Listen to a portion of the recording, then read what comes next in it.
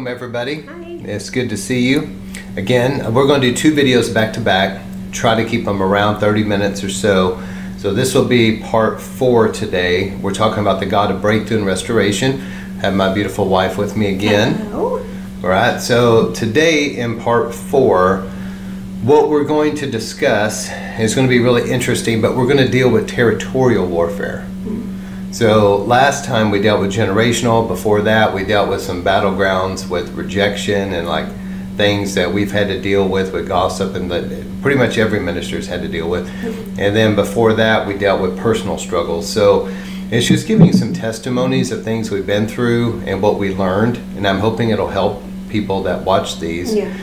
So in this one we're going to talk about some battles that we've went through pastoring a church with spiritual forces of wickedness in the region, and then things that we've had to deal with in the church with difficult situations that have come up. Yes. We've had a few of those. Yes. But we're not unique. There's probably not a minister that's anointed that's going after God for a move of the Holy Spirit in souls that has not had some battles in his church. That's right. Yeah. I don't know of one that hasn't. So we're definitely not unique in that way, but just to share some things we learned. So let's pray. Lord, we thank you for this time. We thank you, Lord, for your anointing on this, and everything said that needs to be said. It will be under the anointing. It will be powerful. We bind the enemy. He goes from us now in Jesus' name, but we thank you for this being an effective time. In Jesus' name we pray. Amen. Amen. All right, so I'm going to open with a few scriptures. One of them is Matthew 24:12. And this is a great warning for all of us. It says, because of the increase of wickedness that we're seeing in these last days, Right. that the love of many would grow cold. That's a big danger for all of us. We've got to be careful that we forgive people, that we don't let the things that we go through harden our hearts and cause us to get to where we don't care about people like we should, and Right. we've been hardened. We need to make sure that our love does not grow cold. That's a warning. And then also Ephesians 6:12, it says, a very common scripture, we don't wrestle against flesh and blood, but against principalities and powers and wickedness in the heavenly places, high places. So that's over cities and regions and nations. They're territorial spirits. So let me share a few things real quickly. Without doing a big teaching on this, principality is the word in Greek, comes from a word like arche. And it implies like, almost like we get the word architect, but they have boundaries. So wherever this principality, they're all over the place, but it'll definitely have a boundary of where it's over, and kind of like an architectural mind of blueprints, it will strategize. It'll study its territory and create almost like schematics or a blueprint, if you will, of strategy of what is a threat to Satan's kingdom, and it will zero in on those threats. Yeah. Yeah. Okay, so if a church is going to be a powerful Book of Acts true church, that they have a powerful prayer ministry, there is a strong move of the Holy Spirit in their midst, the gifts are in operation, they preach the truth. I mean, they preach it straight, and they preach the whole counsel of God and all that, and they're a real Book of Acts biblical church, then they're a threat. And especially if they're going to go after a move of God and go after souls. If they're wanting to see people get saved in the region, then they're a threat. Right. Right. And so there's no doubt that the principalities and powers of that respective region is going to look down and find those type of places and try to zero in on them. Okay, if it's a lukewarm place, if it's just a denominational traditions of men, pet doctrines, like an older traditional type thing where it's inside the 4 walls, and it's not really a threat. They're not interested in winning souls. It's just an older established type thing. Satan isn't overly concerned with that. Or if it's like a lot of the modern, like, I'm not against the modern, we love the modern, but like the modern type of where it's just a social club, it's entertainment, it's programs, There's no real move of the Holy Ghost. If God even starts to move in any little bit, they stick it in the back room somewhere. The enemy's not threatened by that. And so he's not going to target those type of things. But if you're going to see a move of God in souls, and you're really going to go for it, you're going to read the book of Acts, and you're believing God to see that, then you're going to have to face it. All right, so let me just share a few things that we've had to go through, but also in our region. Let me start with the region, because what we've gone through is not just us. So around 2004 or 5, when my wife and I, we got married in 2005. So before that, I had the great honor of being one of the ones that, excuse me, that Steve Hill had started a church here. And he was an incredible man of God. He's since gone home to be with the Lord. I believe in 2014 or 16 he passed away.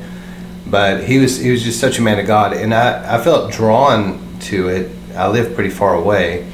But me and 2 others were those that he had prayed over and kind of sent us out to represent him.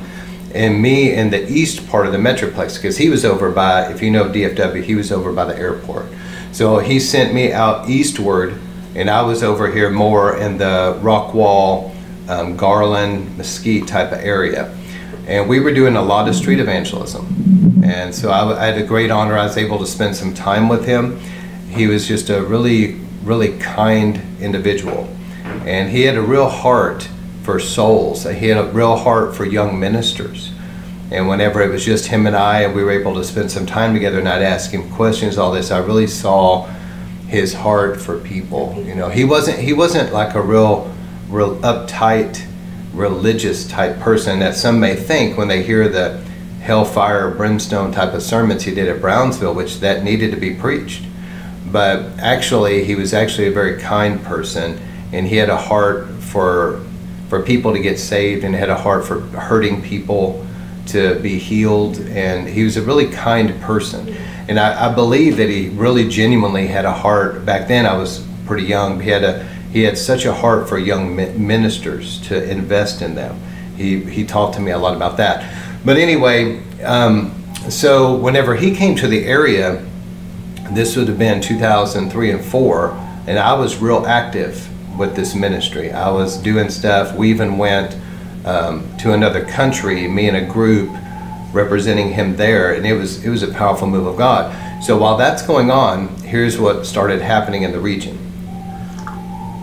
We had all these people feeling that God was wanting to move, and there was a prophecies, and I believe they were true, but they felt that God wanted to really do something significant. And so people started talking about redigging the wells of revival. And people started moving to the area. Several big name ministries relocated to this area and moved their ministry here, moved their family here. And everybody was in anticipation of this revival that was going to come. And I was right in the middle of all this. I mean, we had 40 days of prayer and fasting, and there was a group of us that from different ministries coming together. In Christ for the Nations, we were using their facility for all of it, but we were really expecting a move of God. And I believe that God had that intention. But maybe I was quite young, I don't really know for sure, but I don't know if people maybe underestimated some things with the enemy or not. But I do know, let me just tell you the long term, because that was 2004. It was before we were married and all that. So this was back when it was just me, and I was a part of all that was going on. I was kind of there in the middle. From that time till 2024, I can look back and see how this played out. But here's what happened. It seemed like to me that the principalities and powers of the region really rose up in protest against that. And sadly, there was a tremendous spiritual warfare that came against churches and ministries. And I saw, because back then, Dallas was still seeing a lot of churches that were seeing a move of God back then. There was still a lot of places you could go that would have anointed speakers come in. They would have revivals in their church over a period of time. They were praying for the sick. They were believing God to deliver people. It was really good. There was still powerful things going on. But those churches began to be targeted. And over time, with sadness in my heart, I say that they systematically, something would happen in the church where there was a split or a destruction of some kind, and they ended up, the church would close its doors because so many people left or whatever, or leadership's families got struck by an attack, false accusation, whatever happened, they would end up leaving, and the ministry was shut down that way or whatever. I mean, it was one thing after the other. It was just systematically and over time. And another thing, I saw some of them that used to really be revival churches that decided, maybe because their godly pastor got older and he felt like he couldn't do it anymore and he'd pass it to the next generation or something, but I saw churches moving away from the move of God and moving more into a seeker-sensitive type model. And so they lost the revival that way. And so we watched as many of our peers began to just leave the area. People moved away from the area. Churches shut down. People got out of the ministry or whatever. And it was the craziest thing. I mean, here we were right at the cusp of a major move of God, and something just slammed. And we saw this systematically happening over time. And it was so sad to see the level of spiritual warfare that took place. So in that, around 2011, we were going along pretty good and starting to grow even more and see more than what we were seeing, but we got hit just like everybody else. And I know that I had someone that became like a Judas to me, that I'd poured my life into him for many years. And of course, he ended up causing a church split, taking people with him. And then other people, it just spread to the next. And it was very destructive. And there was even I don't want to say too much, but there was even someone that was like in the ministry that kind of was supportive of their agenda. And so that fueled the fire tremendously. So we dealt with a great loss there, and Satan's intent was that we shut our doors permanently as a church and cease to exist. That was Satan's agenda, just like he did everywhere. He was trying to shut us down completely. And I would say it was only by the grace of God that it didn't work, because we had lost so many people and went through so much. And I think that one of the reasons it didn't work, and I'm going to share this in just a moment. So without going into some big long thing, back when I was young in the Lord as a baby Christian, I was at this particular church where I was helping with the youth, and God was really moving in my life, even though I was still dealing with personal struggles I shared in the first video. That was a side issue that was going on for sure, but yet God was really moving in my life with great personal revival, though. He was drawing me deep into prayer, and I was really praying to go deeper in Him. And one of the things, I talked to a man of God that had prayed for me, and I asked him, "Do you have any advice?" And he said, "Learn how to pray." So I began to go really deep in prayer. I was getting whatever I need to do done as quickly as I could, so I could go into the church sanctuary, which had a key, and I would spend hours in prayer and reading the Word. Well, in that, there was these two elderly women there, named Ruby and Addie, and they were intercessors of this church. Now let me explain intercessors, because I don't think probably the overwhelming majority of people watching this anymore, unfortunately, are going to know what I'm even talking about. So there used to be powerful men and women, but especially it seemed to be more women than men, that God gave them like a special grace, and they had a special gift, if you will, to go deep in prayer. And they would go up to the church on their own, or maybe when the Holy Spirit started moving in a church, they would find a place, and they knew how to get under the anointing and get in the Spirit and groan and travail and pray in tongues and pray until the Holy Spirit used them to pray things all the way through. And they were the ones that were the powerhouse of the church. They always were. And so this was really common from Azusa Street all the way until, I don't know, a decade or more ago, it started just disappearing completely. Yeah. Well, Ruby and Addie prayed. They love me, but Addie was like a grandma to me, and it was like I could do no wrong. She just adored me, and she'd take me to see Rodney Howard Brown meetings and all this. But Addie loved me too, but Addie was a little more like, boy, you need to straighten up. She was more the corrector, which was awesome because I really needed that too. I needed both. And they were wonderful in my life, but they pray over me, lay hands and pray over me a lot. And they taught me how to pray. They taught me the importance of prayer. They took me to revival meetings. They were really influential in my life. Well, that was back in the 90s. So now, fast forward to 2011. So I just gone through this major betrayal, and I was ministering to the people that were left after all of this.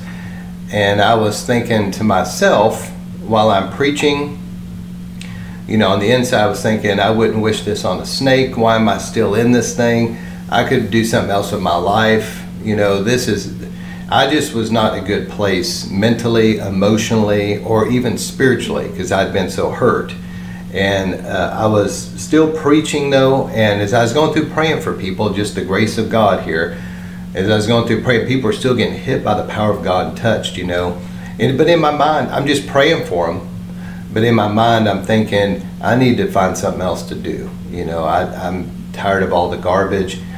And I get to my daughter, Brianna, who we talked about, and I'm going through this praying, and she's always been really sensitive to the Holy Spirit, but she got hit really hard. And she was thrown back in the air, laying on her back, and when she hit the ground, I heard come out of her what I can only describe as what sounded exactly like Ruby and Addie. Exactly like them. And I remember thinking to myself, man, I haven't heard those sounds in years, And I remember that later on, like 2018, when John Davis would come minister for us and the Holy Spirit would move and the intercessors would get under that anointing and be praying in the Spirit, he used to just stand there and tell me this. He would say, the sounds of revival, right here, the sounds of revival.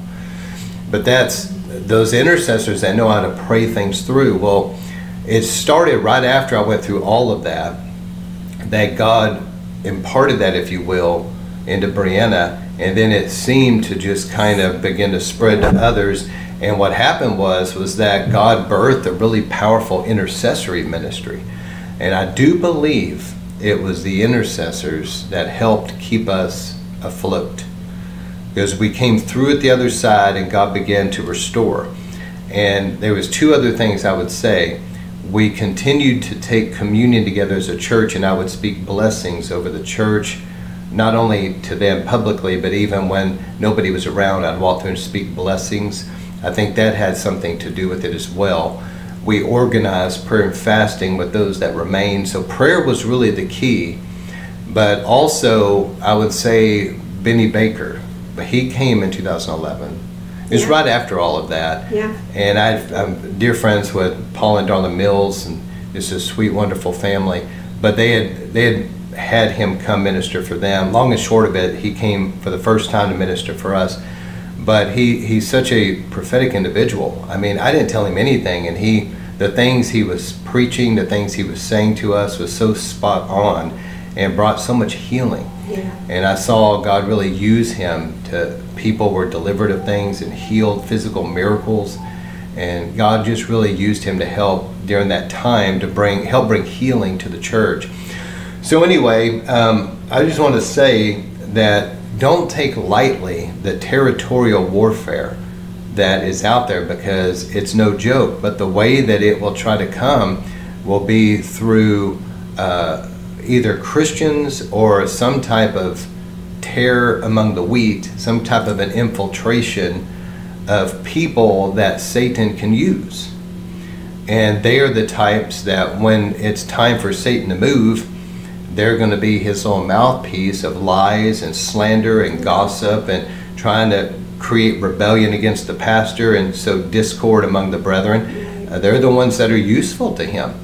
And so I learned through that that I do this all the time now. I walk through the church and I'm praying to north, south, east, and west, God, bring in the right people. But I walk through the church and I pray, Lord, keep out the wrong people.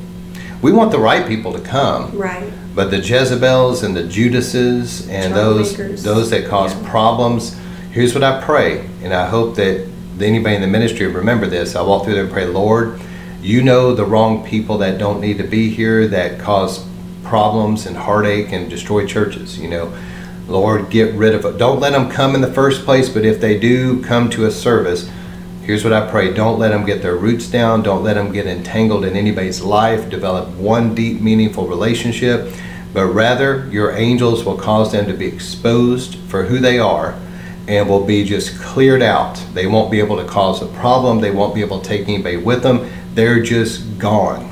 It's as though they were never here. Right. And since I've been doing that, there's been a few people through the years since 2011 till now, there's been a few people that came in and the Lord just got rid of them. They were not able to cause one problem, and they weren't able to take anybody with them. They were just gone. Yeah. So pray that way, because it's hard to deal with those type of people. Because even if you try to correct them, they're going to turn it back on you that you're the problem and they're not, you know. Mm-hmm. So the best way to deal with them is to pray them out. Pray now before they ever come. Pray that they don't even come. Right. But unfortunately, it seems like some still find their way in. Yeah. But anyway, just pray them out instead of fighting them out. Pray them out, right. And God will get rid of them, and it will prevent a lot of heartache. Mm-hmm. So territorial warfare comes from through Satan's fifth column that tears among the wheat that Satan sows, the accuser, the destroyer. But what we learned from this is two things I want to share before we close out. One is we learn to really forgive people from our hearts and let it go, and commit everything to prayer. These type of people go out and they slander you. They make you sound like some type of mix between Charles Manson and Hitler. Okay, they make you out to be the most evil person. They're gossiping. They get everybody they can to hate you and all that. Don't go fighting with them and trying to defend yourself, because see, that's the reaction that anybody would normally have. Right. But don't do all of that, and don't try to destroy them. They're trying to destroy you, but you don't try to destroy them, because who's the destroyer? Satan. Yes. If Satan's going to use them, hey, that's their problem, but he's not going to use me. I'm not going to try to destroy any of them. Right. And so Awesome. Learn to forgive them. Lord, I bless them to become what Jesus wants them to be. We forgive them. We ask you to forgive them. They don't know what they're doing. And ask God to intervene and God to defend you. Because the Bible says, vengeance is mine, says the Lord. I will repay. And whatsoever a man sows, that we also reap. So we need to learn that we sow forgiveness and we let the Lord fight the battles. Yes. And so I didn't continue. At first I started to defend myself, but instead of continuing down that, I just let God fight the battles, and God will do it. And every church that's seen a move of God and been a threat, you can talk to the pastor there. They went through something like this. You know, it's just, unfortunately, that's how Satan attacks. So these are some things we learn to forgive and let God fight those battles, because even if you're totally living a holy, pure life and doing everything right, there's still going to be people. Like, think of Jesus being accused of stuff. What did Jesus ever do wrong? Not one single thing. Yet he had groups of people that hated him enough to want him dead. Yeah. And spread all kinds of lies about him. Okay? Our all enemies are his enemies. Yes. Yes. All right, so the last thing I would say is, I want to close with this, but dealing with something that, so what people need to understand is that whenever we gather together in church, what you need to understand is that we kind of have this open doors. It's not like we gather together for church and it's invitation only. So anybody can kind of come. And so people need to be aware that you need to read that parable about where the landowner had an enemy come in and sow tares among the wheat. And that's what's concerning. Let me take it from this angle. You think about Biden and his administration opened our borders. There's been 11 million people, and the FBI has come out very publicly saying that they know for sure that terrorists have come in. So it's a threat to national security. Not meaning to get political, but it's just not wise. Right. Well, in the same way, a lot of the modern church of today has opened their borders in a not wise way. What I mean is this, that there's no requirement for somebody to be born again or repent of their sins or to adhere to the scriptures and live a godly life. I mean, they could be shacked up together. There could be a lot of things going on there, and there's never going to be anything to confront that. Well, then they've got open borders where they've got some wheat there, but they've got tares. And so if the enemy ever wants to destroy that church, he's got a fifth column right in the middle of that church that he probably would have very little trouble destroying it. I mean, it'd be overnight. Right. Satan could just swoop in, put thoughts in the minds of those people that aren't even Christians, by the way. And next thing you know, there's a whole military of Satan's little servants right there in the middle of that church, like a Trojan horse, that can destroy it overnight. So we need to be aware, though, that if you're the type of church that's going to pray and really preach the truth uncompromisingly, and you're going to have a mighty move of the Holy Spirit, and you're going to be going after souls, and you want to see people healed and delivered, Book of Acts Christianity, that one of Satan's tactics is he wants to sow in infiltrators into your church. Now, I've heard from credible sources that there's actually people in the, whether it be the LGBT community or maybe some other liberal groups, that are actually wanting to send in infiltrators into Christian churches to try to indoctrinate them to be for their agendas. Okay, now I'll just let you look into that, but I've heard that from credible sources. But I do know for a fact that Satan does have people that are witches and people like that that will be sent into churches, and they know how to pretend to be a Christian. They can fit right in, they know the scriptures, and their job is to infiltrate that church and to bring destruction. So we need to be aware of infiltration. Now, there was a time that back in the 80s into the 90s that there were several people that God had mightily used them. A few of them are still around, but not very many. But God had really used them to write books and teach and minister in a way to expose these things, like these agendas, Satanism, the occult, and expose the agendas, like the tactics against churches, etc. And man, Satan really rose up against that. Yeah. So what Satan did was he used the secular realm to try to make it sound like it's a conspiracy theory. And they started calling it satanic panic, and they made fun of it. Well, law enforcement was very open and the whole time saying there's nothing about this that isn't real. We're coming upon places where these things are happening. This is not just some conspiracy theory. These things really are happening. We know that they are. And so it was just like anytime Satan wants to discredit something or silence it, it seems like he'll just try to make it out to be a conspiracy theory and make fun of it, and then people want to just shy away from it because they don't want to be made fun of. Yeah. Oh, you're a conspiracy theorist, you know. But these things are going on. And not only that, but they were going on in the 80s and 90s. They're going on more today than back then.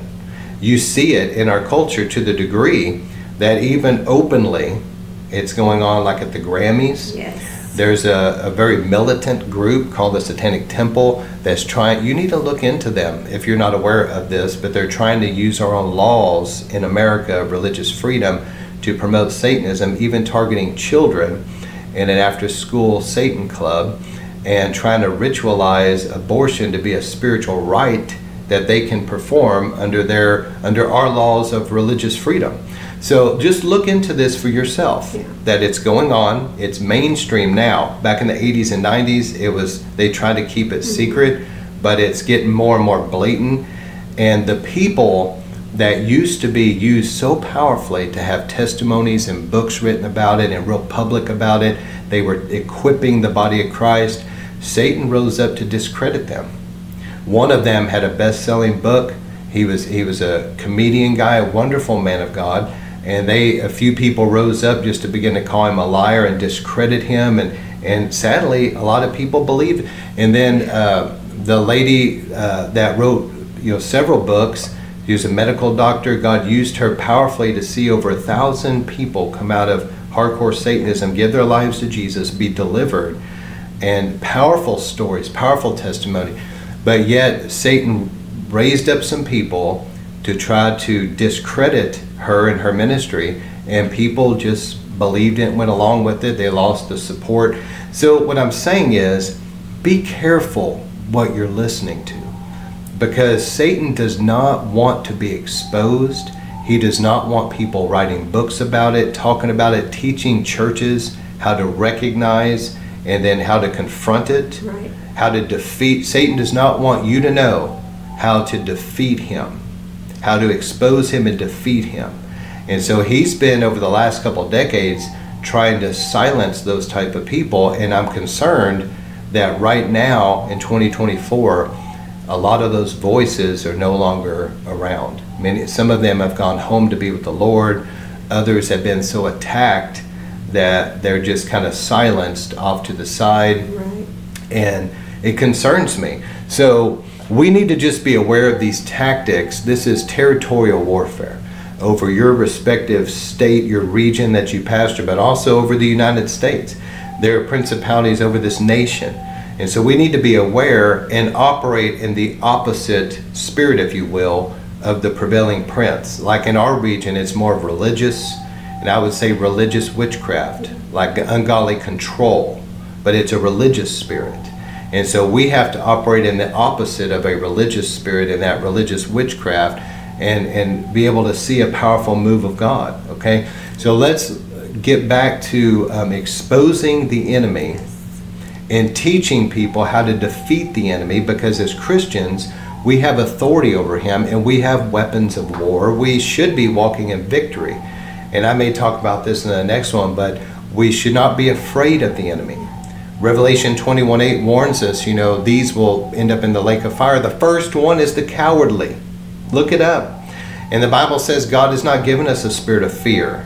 I don't understand all this fear that a lot of people have of the devil and demons and talking about these things. It's kind of, be honest with you, it's kind of embarrassing that we as Christians would even act like we're afraid of the enemy like Right.